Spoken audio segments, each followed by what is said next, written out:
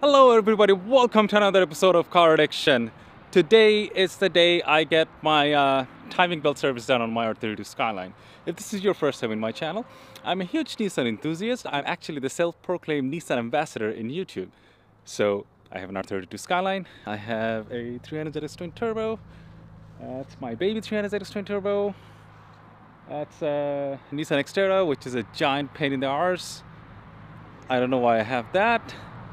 I definitely don't know why I have that.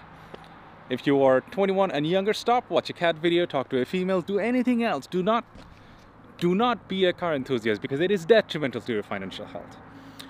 Now the warning is out of the way. So today Amin is going to come over and he's going to take my R32 Skyline to do the 120K timing belt kit, which includes the timing belt, water pump, tensioner, and thermostat. So let's wait for him. I'm not going to show you the whole process of doing it because there are a billion people who showed how to do a timing belt job, but I will show you tidbits of it and the after effect. That's going to the clinic today to get the timing belt job done. It's going to Amin's shop.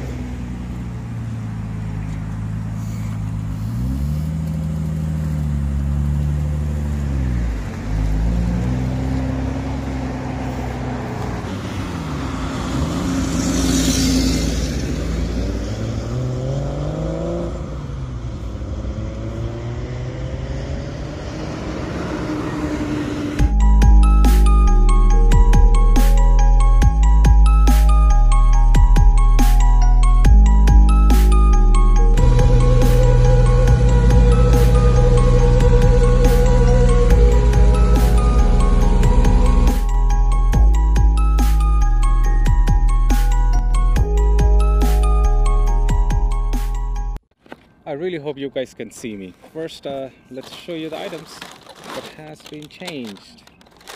First off, the Nissan timing belt. Now this is the old belt, but if you look at it, this does not look too bad.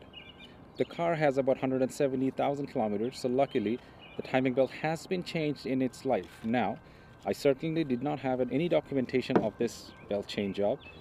Neither I know how many kilometers I go. So it's always safe to do a timing belt job because these are interference motor. If the belt snaps or anything, you are in for some deep trouble. So the belt job is done. And over here, the water pump. Now, if you see the brand over here, it's Aisin, A-I-S-I-N. Aisin is the OEM Nissan brand. So I have a feeling this was the OEM water pump. But there was no shaft play or anything like that, so the water pump was doing its job at the optimal section. How does this shape look like to you? Can you take a wild guess? Leave it at the comment section. I would like to know. The next is the vault cover gaskets, which I talked about in the previous video, and I'll show you why. And the most important, this tensioners. Now again, these are NTN bearing, and the bearings that went inside are SKF, which is the Gates bearing or SKF, and I guess NTN is OEM bearing, but there was no play in it. They are in they were good. They were definitely in good condition. This is the other one. Nope.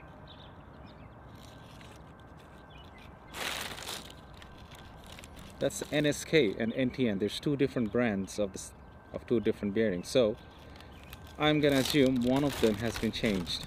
I guess this is a newer one. But anyway, I changed both of them. Now here's the sad part. In one of the videos, I actually made a video why you should be buying this thermostat, and I was not able to use it, and I'll show you in a bit. Let's put these back in, and then let's take you to the front and show you why it wasn't used.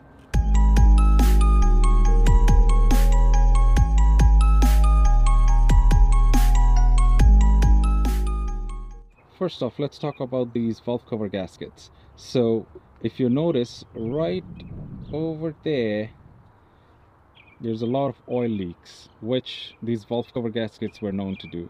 And when Amin took them off, he mentioned that the gaskets were pinched at certain locations, which literally caused the leak. So whoever did the valve cover gasket job previously certainly did not do a good job, which caused the whole issue right now. Also, keeping with the valve cover, I replaced the cam seals. And if you look at the picture, on this picture you're going to see the seals were leaking very bad. Now in this picture you see he replaced the seals and he cleaned it up really nice, and it looks phenomenal. Behind this cover, I wish I was there to videotape the whole thing, because he did a really good job, cleaned up all the mess. There was quite a bit of oil stains and everything behind it. He did that. He also painted this black because the valve cover was not this clean before.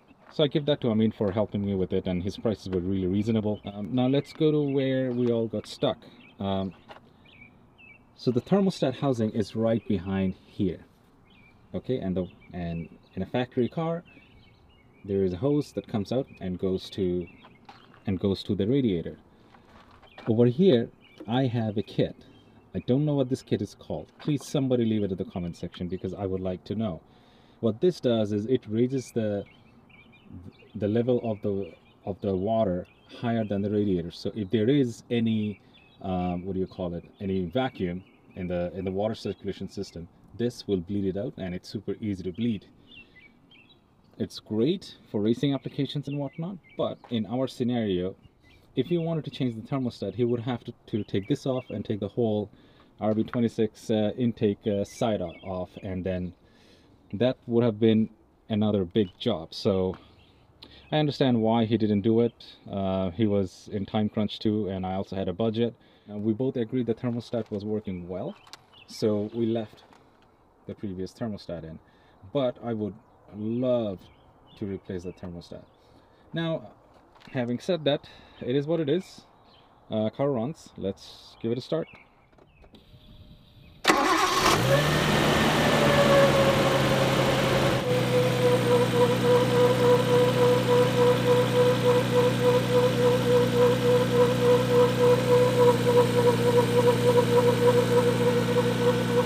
Now you guys can hear the little whining noise. So Amin told me to drive it a couple of 100 kilometers so that the belt goes through a couple of heat cycles. That means it goes hot and cold, which expands and contracts and comes to the shape that it's supposed to.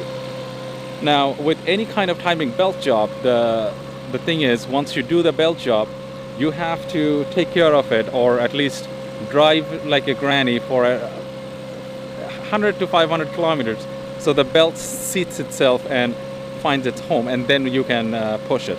So I haven't done 100 kilometers yet. I idled it for a long time, but I have not done 100 kilometers yet. So I guess I'll be driving around in town for next couple of days, and hopefully the belt noise goes down.